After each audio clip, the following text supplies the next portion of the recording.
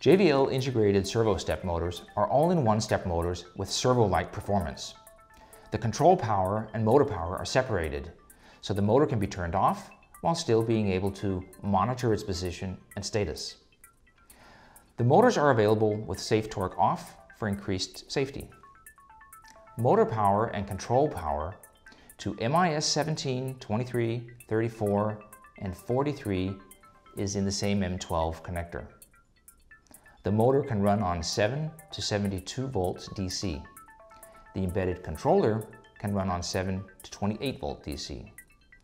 In most user applications, using 24 volt for the control power is optimal, and 24 volt or 48 volts for the motor power. Note, high voltage equals higher maximum speed, but at the cost of increased motor temperature.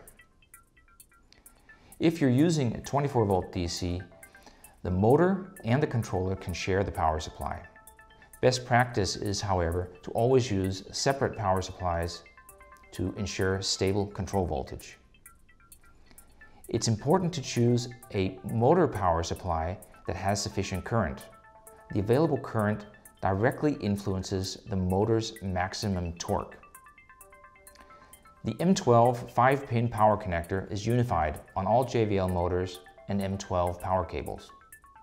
The wires also share the same color coding. Connect both brown and white to the motor power supply plus. Maximum is 72 volts DC. Connect both the blue and gray to ground, and connect the black wire to 24 volt DC control voltage. Maximum is 28 volt DC. Connect the power cable and switch on your power supply. The LED will turn on. For commissioning and programming, use JVL's MacTalk software or a supported PLC. With MacTalk, you can do fast test movements and use the scope function to perform diagnostics and optimization.